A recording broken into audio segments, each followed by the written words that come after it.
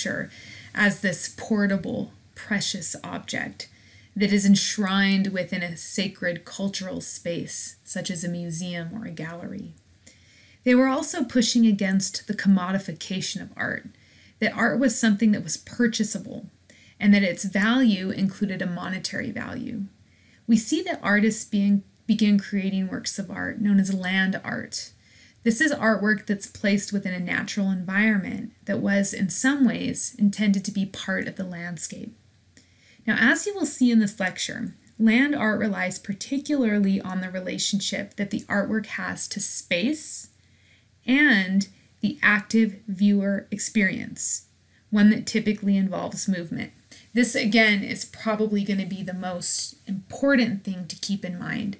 Space and active viewer experience that typically involves movement. Now, to me, I see this as a very contemporary approach to the age-old concern of man versus nature. Now, one of the many things that makes Arizona pretty much the best place ever to live is that we actually have quite a bit of land art in a relatively close proximity to us. This is primarily due to our breathtakingly beautiful natural landscapes and the fact that these landscapes are expansive and they're wide open. So a lot of the land art that you'll see is relatively close here, or if you do a little online research, you can find land art that you can go and see that's not too terribly far to travel. Now, we're looking at a photograph here of Walter de Maria's lightning field, which consists of approximately 400 steel poles, each 20 feet tall, arranged to create a square grid that measures 1 mile by 1 kilometer. Now, this piece is located in an area of New Mexico that is well known for its frequent electrical storms, with this idea that the steel poles will attract the lightning and create all of these incredible patterns of light in the sky, like what we're seeing here. So, let's think of experience, right? An important component of land art. First, this piece is located out in the middle of nowhere. Per de Maria's argument that, and I quote, isolation is the essence of land art, right? So you have to travel to get there, right? Think of it as a sort of pilgrimage, which can be considered something akin to a spiritual experience. He also limits the number of visitors, a maximum of 6 at a time. So you travel all the way to get there, and once you get there, the piece is intended to be experienced over an extended period as you look to the sky and wait for what transpires. Now, there are 2 types of land art. One that we see here is called site work. Now, with this designation, site work, this means that the piece is placed within an outdoor environment. That's what makes it land art, but, right, these are the unique features. Site work is made of man-made sculptural materials with the intent to temporarily alter the environment, right? I'll repeat that. Made of man-made sculptural materials with an intent to temporarily alter the environment. We have here Richard Serra's Tilted Arc, which was made specifically to be placed in the Federal Plaza in New York City. So it was created to dictate viewer movement, right? Again, think of active experience, by having the viewer walk around the wall as they move through the plaza. Now, because the wall tilts, which you can kind of see in this picture here, because the wall tilts, it's intended to be dynamic, and therefore to alter the viewer's perception of the space as they move around. Now, this piece was in the plaza for about 4 years, no problem. There really wasn't much of a negative reaction. But then an administrator within the federal building came into power, so to speak. His name was William Diamond, and he did not like Tilted Arc. And so he began an active campaign to have it removed. Now, what's the problem, right? Well, for Diamond, first of all, he felt like Tilted Arc, was like a scar on the plaza, right? And that it was a target for graffiti. Because people had to walk around the work to enter into the plaza, Diamond felt that it interfered with the public use of the plaza. Now, to reiterate, for Serra, the fact that you had to walk around the work to enter the plaza was the point of the work of art. It was about presence, it was about change. Now, there was also an underlying political message as well, where Serra felt that the American people were divided from their government. And so he had the arc physically divide the public from the federal administrative buildings. And maybe that's too why Diamond wasn't super into this piece, as it's not exactly a positive reflection of the institution with which he administrates. Now, eventually, Diamond's crusade to have this removed caused a legal battle over whether or not it could or should be taken down. Now, the administrator tried to compromise. Diamond was saying, okay, well, how about we just pay to have the work relocated? Now, Serra, he maintained that that was not possible because the work was site-specific. And what this means site-specific is that it was created specifically for that spot. That the art, because it's site-specific, the art is inseparable from the location for which it was designed. That with site-specific work, the location plays a significant role in determining the work in its final form. It affects its scale, it affects the materials, it even affects the content. That last part is particularly important, that the location is what gives the work of art its meaning. Serra argued that because the work was site-specific, to relocate the work would essentially then be to destroy it, because you're taking away its meaning, its context, its message, by removing it from the site that was meant to occupy. Now, unfortunately, Richard Serra ended up losing the case, and the piece was dismantled and destroyed in 1989. Now, this situation presents some important things for us to consider. Let's consider these at the outset of this lecture, right, regarding land art. Because land art is located in public spaces for all to see. What role does the public have in deciding what is placed in their spaces? Does one person, such as Diamond, have the right to advocate for the removal of something that he personally doesn't like? How does public art define the community in which it's placed? Now, there's no easy answers to the questions I've just posted, and this became really apparent in recent years with the removal of Confederate sculptures across our country, and this was happening back in 2015 through 2017. Now, at the University of Texas at Austin, there was a sculpture of Robert E. Lee that was removed from a public space on the campus. And then there was the removal of 4 other sculptures of Confederate generals, and that had happened again 2 years later. So a total of 5 that were removed. Now, in this case, the decision was not like one person on a crusade, but it was a community-wide one, arrived by a consensus of staff, faculty, students, administrators, even alumni were asked to weigh in. So this is a wide range of people that together agreed that these sculptures represented problematic political and cultural ideologies that no longer represented this institution of learning. Now, just because the sculptures were removed doesn't mean they were destroyed. Rightfully, the university acknowledged that these artworks are representations of our country's history. Just because we aren't proud of the history doesn't mean that we get to sweep it under the rug.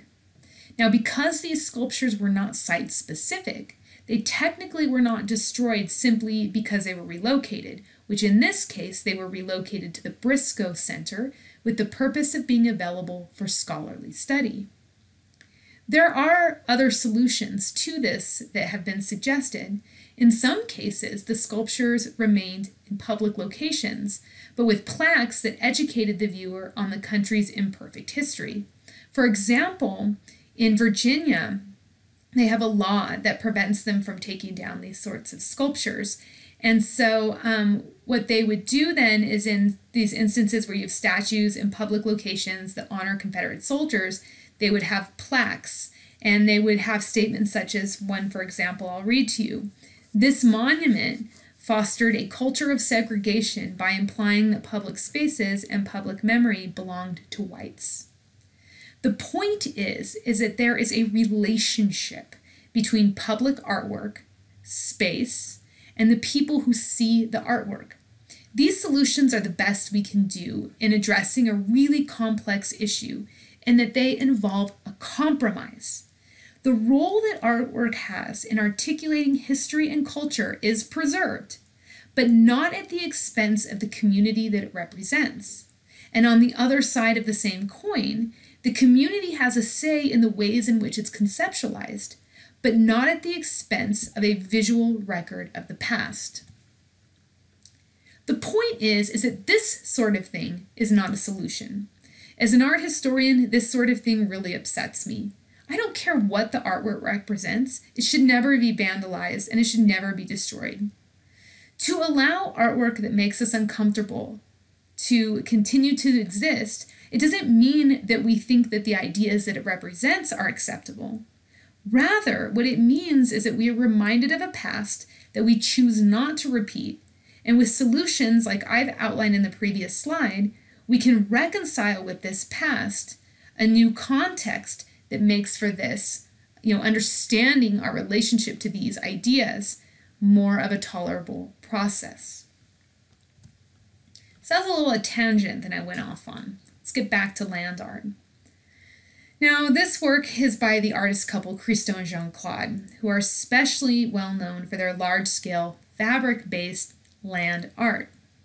Now, here we will look at their Valley Curtain, which consisted of a 200,020 square foot orange nylon curtain that was strung across Rifle Gap near Rifle, Colorado. This work dates from 1970 to 1972. Now, what's going on during these 2 years that it took for this work to be completed? This is an important part of Christo and Jean-Claude's work, and it comes down to process. Process, which seems to be a common factor in many of the land works in this lecture. Here's some pictures. First, as part of the process, is they would document the initial idea thoroughly through sketches and other preparatory means. They would be in meetings galore as they would seek to obtain all sorts of permits that would be necessary to put up giant fabric works of art out in nature. Then what they would do, and this is what we're seeing here, right? Here's one of these meetings. This is Christo, right? This 70s boss right here. He's in a meeting to seek out a permit, standing in front of his preparatory drawing of Valley Curtain, right? Then the other thing that they would do as part of the process is when it was actually time to install it, they would document this with photography. Now, this is typical of most all of their works, this thing of, sketching it out, getting the permits, being in meetings, and then building it and taking pictures of them building it, right? This is typical. Now, for this one, this particular endeavor required about 100 temporary workers, and it took 100 temporary workers to install the first curtain, which was destroyed by wind in 1971, and then they installed the second curtain in 1972. Now, this piece, in the end, cost around $500,000, $500,000 to create, and they accepted no outside funding. They paid for all of this themselves, and this is also typical of their work. Now, no one just has $500,000 laying around, not even Christo and Jean-Claude. So what they did to earn the money to create these works is they would then sell the photographic documentation, they'd sell the preparatory drawings and sketches, and all of this together, again, is that rejection of the commodification of art that is an aim in so many examples of land art. Now, for Christo and Jean-Claude, the works are not simply about process and the rejection of the commodification of art. There's more to it. Also, their installations are intended to be temporary, large-scale environmental works that have in them simultaneously elements of painting, sculpture, and architecture. Now, let's break down what I just said here. There's many layers. We see the element of painting in the vivid color of the cloth. This orange that sharply contrasts the surrounding landscape. The element of sculpture is seen in the form of the fabric. the shape that it creates. The architecture is seen in the ways in which the elements hold the fabric upright, the way in which this whole operation is constructed. Now, together, all of this works to create a sort of artificial barrier, or perhaps an artificial extension of the landscape. It certainly is highlighting the topographical contours of this area, while also making visible that which is typically intangible in nature, namely the wind. It introduces to us a new way to see a familiar landscape. And finally, this idea of pilgrimage, and that people travel far and wide to see a Christo and Jean-Claude piece because they're pretty major artists in the art world. Now, this has led some to criticize their work because with all these people coming to see the work, it puts a strain on the landscape. And I think that is definitely a fair point. Now, after 2 years of work and all the rigmarole that I described to you, and the immense cost and effort to construct and install this fabric curtain, it was taken down after only 28 hours due to the curtain being damaged by high winds that were averaging about 60 miles an hour. Now, this might seem very tragic, the short lifespan of the work after all of this effort, but this was okay with the artists because this work was intended to be temporary all along. And it was nature that got to decide how long the work stayed up. Now let's talk about another type of land art, which is called earthwork. Earthworks, they are also located in outdoor environments. Again, that's what makes them land art. But these are made of natural materials, and they're intended to merge with or complement the landscape. So site works, they're man-made materials. They temporarily alter the environment. Earthworks are natural materials. They merge with or they complement the landscape. Andy Goldsworthy is one of my favorite earthwork artists. He uses the raw materials found in nature to create his works. He goes out into nature with no preconceived ideas as to what he's going to do, no plan beforehand. And he allows the seasons and the weather to determine the materials that he's going to use. And then also it determines the subject matter of his work. So once again, process-based. Sort of like with Christo and Jean-Claude, nature has a say in the final form of the artwork.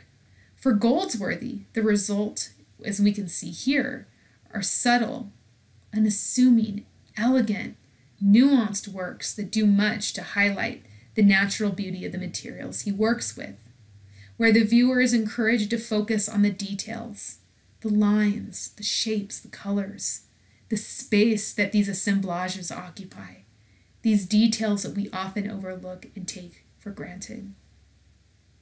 Now, just a little by the way, if you want to learn more about Goldsworthy's work, if you want to actually see him work within the process I described, I'd like to recommend a fabulous documentary called Rivers and Tides, Andy Goldsworthy Working with Time. Rivers and Tides, Andy Goldsworthy Working with Time. It's so good. Now, let's talk about time, since Andy Goldsworthy's bringing it up. As you can probably get a sense of here, Goldsworthy's works are meant to be temporary. They're meant to be rapidly worn away by the natural environment to show how nature is always changing. It's temporary. His works make apparent the passage of time and the ephemeral beauty of nature, a beauty that resides in the everyday if we are willing to look around and acknowledge it. With this emphasis on the passage of time, with the use of seasonally specific materials, what Goldsworthy is really seeming to do, at least in my mind, is to highlight the cyclical nature of nature, with perhaps an emphasis within this cycle on decay. Now keep in mind, Goldsworthy's work is not simply about the beauty of nature, but it's also about the relationship between humans and nature, where often he examines the control we have over nature and the control that nature has over us. We think that we control nature, and this is represented in Goldsworthy's deliberate arrangement of the material that really makes him almost like he's collaborating with nature, right, to make this. But he's the one that determines the way that this is arranged. So he's suggesting power through arranging these forms in ways that are pleasing to us aesthetically. But yet in the end, all we need to do is experience something like an intense storm or an earthquake, and it's very clear that nature holds the power. And we see this with the fact that these arrangements that Goldsworthy made, his expression of dominance over nature, if we want to call it that, I again prefer collaboration, that in the end that they waste away, that they're gone. The point is that we are one with nature. We are not separate. Now this piece is by the well-known land artist Michael Heiser. To create this piece, and this is one of his earliest of his land art, he gouged out 240,000 tons of land from the pristine landscape of Mormon Mesa in Nevada. The result was 2 enormous trenches facing one another. As the title of the work implies, double negative, the work itself is actually a void. It's the space, and it's actually 2 voids. Well, it's actually 3 voids if we count this ravine that runs in between the 2 of them, these 2 trenches. There's this emphasis on space with these voids, and it echoes one another, right? It tracks one another, it refers to one another from across this void here.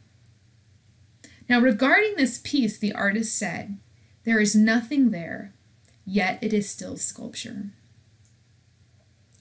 Who was someone else that we learned about that was also into this concept of the void? Maybe pause the video and think about it.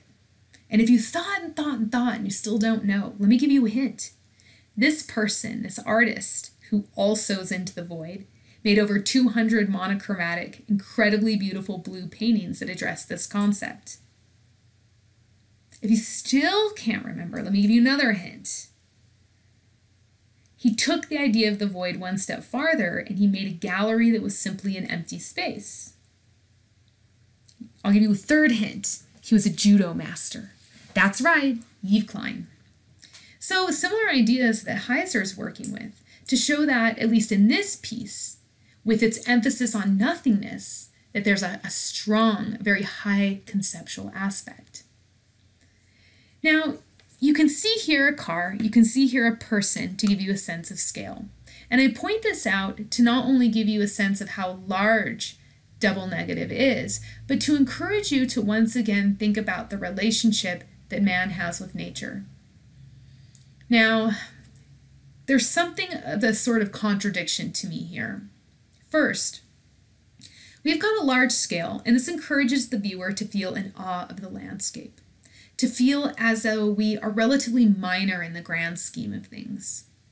But yet, there's such human bravado represented in this piece, and not necessarily in a good way. This suggestion that man dominates nature, right? It's not a Goldsworthy thing where he's just delicately arranging objects that he found that nature will kind of take back to their original position. Not collaboration, but here a domination, right? This was, as I said, a pristine landscape that Heiser now marred. Do that like Google Sky, Google Maps, Google satellite, whatever thing. Type that in and look at this from an aerial view. It's like 2 scars. Literally, it looks like 2 scars on the landscape, right? He's bringing in all, this earth mover machines or whatever they're called. What did this do to impact the natural ecosystem? How is this ecosystem continually being impacted with all the people that pilgrimage out, year after year to see double negative? Now, Heiser has said, and I'm not going to lie, this quote kind of bothers me in the context of this piece, right? This is a quote from Heiser. "In the desert, I can find that kind of unraped, peaceful religious space artists have always tried to put in their work." Now, you can take this as you want. I recognize and I unapologetically admit my bias here as an Arizonian who has nothing but absolute respect and reverence for this desert landscape that Heiser is gouging his trenches into. Okay, he's going to go look for an unraped landscape and then do this to it? Seems a little bit hypocritical to me. Now, it's just this humble art historian's thought that the point of land art should not include the destruction of land. Rather, land art, in my mind, is a celebration of the beautifully symbiotic relationship between man and nature. That it should remind the viewer about the way that nature can stimulate the soul, calm a troubled mind, and can provide a sense of wider perspective in a world that moves at 1 million miles an hour.